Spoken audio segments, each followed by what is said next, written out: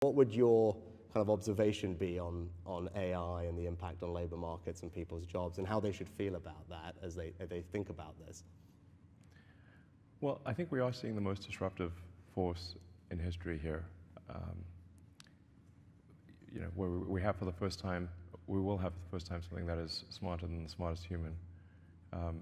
And that, I mean, it's hard to say exactly what that moment is, but there will come a point where no job is needed. You can have a job if you want to have a job for sort of personal satisfaction, but the AI will be able to do everything. So I don't know if that makes people comfortable or uncomfortable.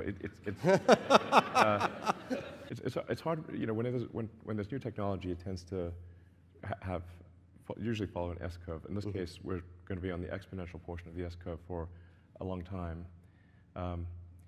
And you'll be able to ask for anything. It won't be, and we won't have universal basic income. We'll have universal high income. So in some sense, it'll be somewhat of a leveler or an equalizer, because really, I think everyone will have access to this magic genie.